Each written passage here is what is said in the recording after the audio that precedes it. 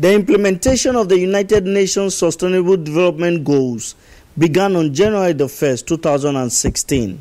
193 member states of the UN are expected to indigenalize the 17 goals, which have an achievement date set at the year 2030, with an aim to make radical changes worldwide. The SDGs opens up with removing and eradicating extreme poverty, extreme hunger, and so we know that it is achievable.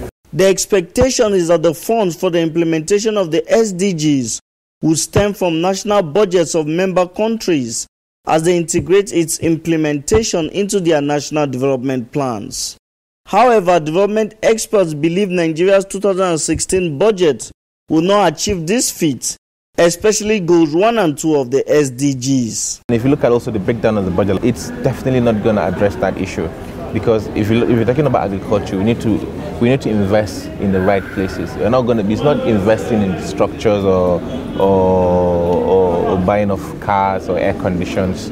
We need to invest in the right things, inputs, credits, rural infrastructure, storage. What we see in the budget is that if you look at that vis-a-vis population, the federal budget at least, it's less than 500 naira per capita for the entire year, 500 naira per person. Yes, so if you go at those of the states, it might come up to maybe 1,000 or 1,000 plus.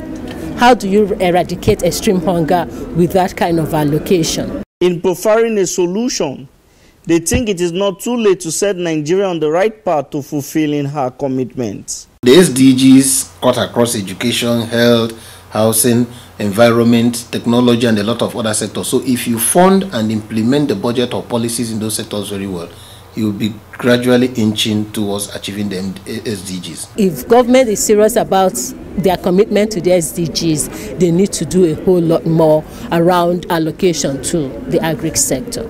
Reporting from Abuja, Amadin Uyi, STV News.